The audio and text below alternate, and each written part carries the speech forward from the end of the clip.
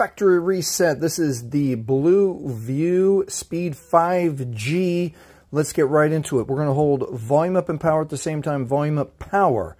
As soon as we see blue, we're going to let go of power, keep holding volume, keep holding. We are waiting for the fallen Android no command. Pop up here in just a moment. Right there. Now let go.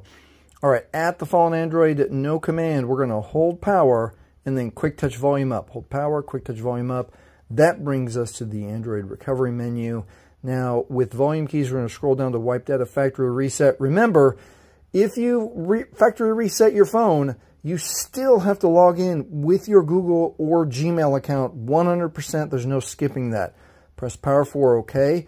One more warning right here. This will wipe all user data, everything. Pics, contacts, apps, everything. Scroll down once, factory data reset, press power for OK.